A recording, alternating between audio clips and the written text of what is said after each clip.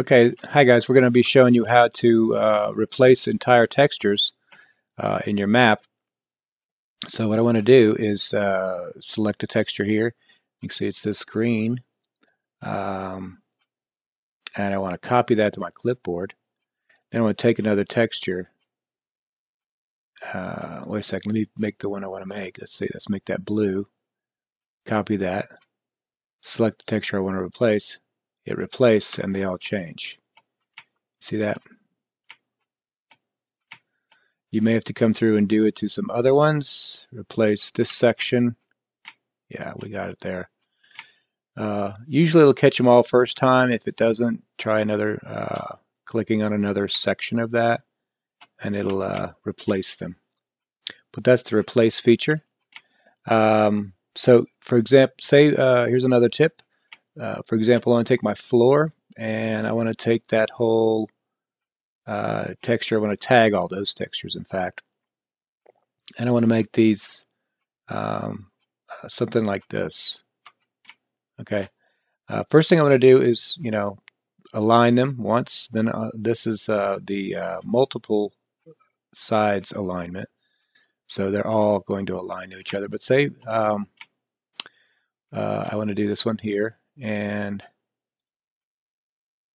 these here. So I'm going to tag this plane. I'm going to make those the texture.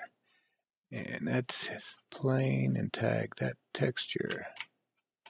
So let me tag all these textures, and I want to align them with each other. And they're still looking good. Now let me change them to this pattern. Sometimes this will show up better. Now if you can see, these have half a square. So what I'm going to do is I'm going to take this square as the lined up square. I want everything to be lined up like this. Even these spaced up. So I'm going to go to the all. And you see how it does that? It spaces them now. So everything's lined up. Even over here. Okay. Moving objects in a cube. Okay, so say I'm going to put a player here. I'm going to put him here. Right here. I want to add this. A player is an object, just like guns and missiles and power-ups and all that stuff. They're all objects. Anything you put inside the map is an object. So I'm going to add one. Now he's facing the wall. When he spawns, nobody likes to be facing the wall when they first spawn. So you want to, put your pilot in a position where when he spawns he can get going. Okay, so now I've selected my box. I've got my object, player 2. My heading is, I've got a negative there. Let me try 90, negative 90. I'm going to hit apply. Now he's facing this way. So I need to put 180 in there. Let me apply that. He's going that way. Let me try just 90. And now he's facing that way. So you can get an idea by putting your 90s, 45s, 180s, 360s, 270s in here to go in any direction you want. Sometimes it's good to, if you want to put your guy, say 50. We go negative 50. Alright, so let's go 200. And now he's shooting towards the middle of the room. That may be something you want as a spawn area. This is something you control. It's the customization factor. Let's say, look, he's a little too close or too centered. Let's put him, well, it's the high one. Hold on a second. How am I doing? 75. It's this one here. So say 39. Yeah, that's too far to the left. So let's go 69. Now he's up against the wall area. He's out of the way. He could be out of traffic. His pitch here. Let me put his location. Let's see if 120 does it. Oh, that's the wrong way. Let's see if 20 does it. Ooh, again, the wrong way. 200. Where did he go? Put him back. All right, now he's gone. Where did he go? So if you mess up, okay, I see what happened. I had too much. So 180. Now he's right there. He's pretty close to the corner. You'll need to figure out what that is. Again, not a mathematician, just kind of trial and error. But that's how you move them around. And the same goes with your power-ups, all your weapons, all your, anything any objects. You just use the location, up, down, side to side, forward, the pitch. If I want him to go up or down 20, he's going up. If I want his banking to be something else, let's see what that does. Yeah, he's turning sideways. So this is kind of what you're doing with your object. Okay, so I can pretty much put him wherever I want. I'm going to mess with that and do that. Okay, and objects. Segment functions. Okay, so say I want to put a new fuel center in and I want to go down here. I can either hit a new box, create a new box for it, and then go to my segment. In my function, I want to change this to a fuel center. Boom, now it's now a fuel center. You can fly in there, get fuel.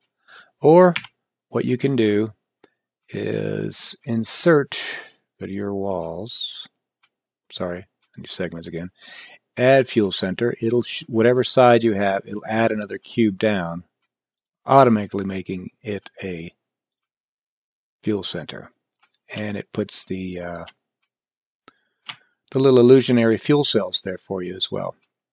If you wanted to do that, then you'll just need to go and texturize it however you want. If you want to use a normal fuel center texture, you can do that and apply that. Now, say, let me copy this and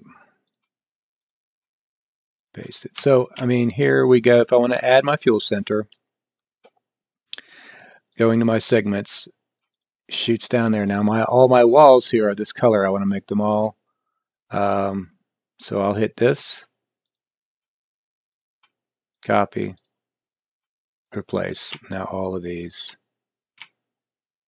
Well, that one didn't hit it. It's already got a color on there, but works most of the time. You can do that for your texture. Paste that. Oh, it already had a texture on there. It was a different texture than that gray. That's what it was. Let's see. This segment can also be anything else. You can make it a blue team, a blue goal for D2. These don't apply to D1. Speed boost, skybox, robot makers are obvious. If you make it a robot maker, then you can say what kind of bots it creates. You're doing single player, but not multiplayer. If you wanted to make it a repair center, I don't think that's anything in D1.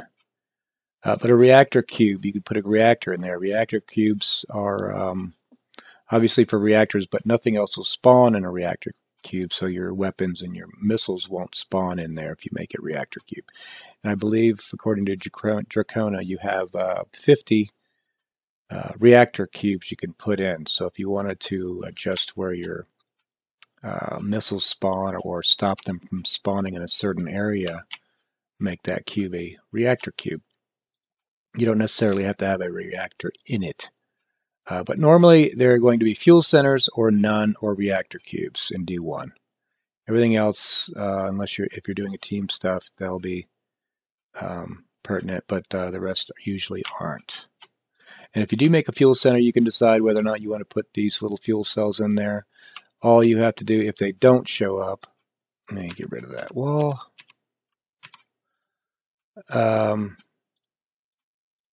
Is add one. So if you want to add a wall of fuel cells, since there aren't any there, you can do it here. Just go fuel cells, and there they go. They're in there. If you add any other type of wall, and you want to delete a wall, just hit select the side, hit delete, hit the other side, hit delete, and there you go. Let's see, wall types. That brings us to wall types: illusion, normal, or door. So this wall can either be like illusion, normal, or door. If I want to put a door there, the best thing to do is add a standard door, add, and then go here and select what type of door you would like. For example, I use a lot of door 14s. However, this is too big of a cube for a standard door. You have a couple options. You can not put a door there at all. You can make it wide like that and make it a huge door, which may or may not work for the aesthetics of your map. If you do that, you'll have to apply that to this side as well, and make that door 14 wide. I've seen it done. I've done it before like this before, and it seems to work. But for the map that I've done it, but not this size. Anyway, but that would make it a door. If you go off of this, typically off of a map, you want to go to this single cube selector up here, normal cube, and hit insert. And what it'll do is attempt to make a door-sized cube on the other end. And from this point, boom, you can put your door there. That's a normal door, and it remembers the last door you use. Go to that side, select other side, and it should be one there. There should be one there already. Okay, good. Just make sure you check that. And then that's a functioning door. If you just want a regular wall, you could take this away, change it to normal, other side. Click this button that says other side, and then change this to normal. Your pattern or texture will change. Make it whatever you want. At this point, it'll be solid, and you cannot pass through it. If you, however, want a wall that you can pass through, change this to illusion, and then change your pattern. Go to the other side, change it to illusion. It wants to use fuel cells, but just change your texture, and you should be able to fly down in there and come back out. Now, you won't be able to see out of this, nor down into it if you use this type of texture.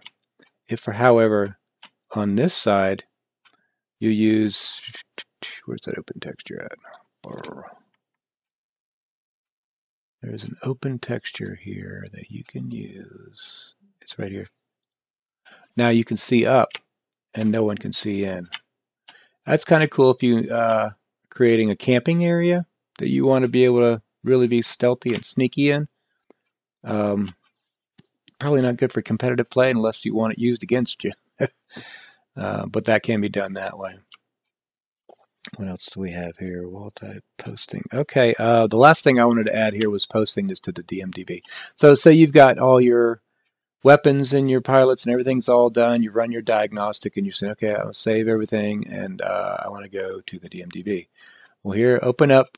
You can go to Google and type in DMDB or type in www.inspire.com DMDB. And this will come up, and just create an account. Here's my account. And say if I want to add a mission, what you're presented with, first thing you need to do is select Ascent 1 or 2, whichever it's going to be.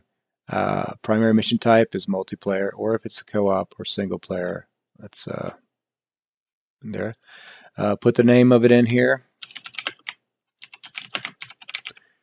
Any versions, if you update a new version, make sure you put 1.2 and 1.3 if people are going to be wanting to know that information. If I have the latest version, it'll put the date that it's put that you are adding it, however many levels you're adding to it, and player limit is suggested.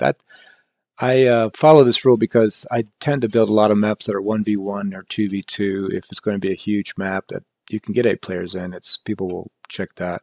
So do make sure you put in here whether that's 2 or 4 or whatever. A screenshot. Now, what you want to do is you want to go into the map and find a good location where you want to represent the map. Hit a screenshot, print screen. That'll save it to your screens folder. Let's see. It'll save it to your screenshots.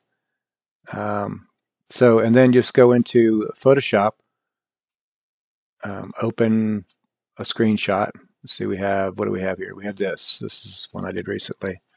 And this image size for my monitor is 1920 by 1080. So what I'm going to do is I'm going to select all of this and hit Control-C, copy. You need to make it 640 by 480. So create a new one. New window, hit OK. Edit, paste, Control-T, hold Shift, scroll down, resize. Get it so you pretty much want it to look where you want it to be. Pull it over. Now you'll notice I'm missing some on the sides. It's probably okay to pull in a little bit if you want to capture more that you're not getting. Hit that. File, save for web and devices. Save, put it wherever you're going to be putting it. I have a map file. Where is it at? Anyway, save it where you want to, and that will be your screenshot. Then go into your missions folder, D1X, and then missions, and then get your two files, your .hog and your .msn file. You want to select both of those. Right-click on them and send them to a compressed zip folder. And then you're ready to go. Now you have your image, and you have your screenshot, and you have your mission zip file. You choose the file you want, you pop it in there. Choose the mission you want, pop it in there. Let me go to one I've done here. Recently. Let's see, the one I actually did just for that.